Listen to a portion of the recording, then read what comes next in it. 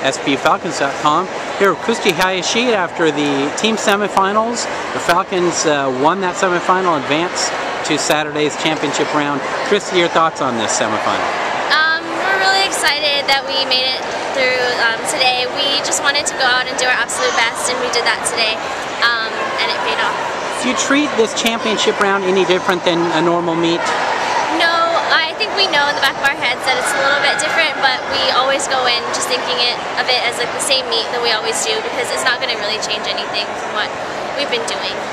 The team was really solid on all 4 events. Do you feel like this was one of your better meets of the year? Yeah, definitely. I think that our confidence went up a lot, and I think that we also stayed together as a team throughout the whole meet, which was really, really good. Sure did. Started on the bars, and a good start helped there. Does it matter to you what rotation you're in, starting in bars and going from there? I definitely like that rotation a lot. It helps to build energy and then gets us really pumped for beam, and then from there it just keeps getting more and more exciting. So. Speaking of the beam, you scored a 9.85. That was the top score in this semifinal round, and you advanced to Sunday's finals. Just your thoughts on your performance tonight? I just really wanted to go and just do my job today and just do what I do in practice, so I was really glad that it paid off.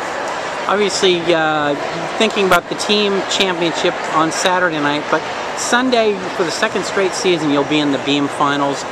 Does that give you any edge this year that you've had last year's experience behind you? Yeah, last year I think I was just really terrified and overwhelmed by a lot of things, and I think this year I kind of got a grasp on a lot of things, so hopefully I can go out and just do what I've been doing.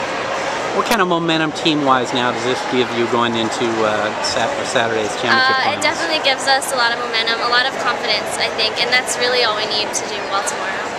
Well, another finalist for the Falcons, and there are 7 events your finals in, but Maria Hundley qualified in 3 events, all 3 that she won championships last year. Just talk about Maria's performance tonight. Maria's had a great performance today, like she usually does, and I'm really, really excited for her to be competing on Sunday and tomorrow.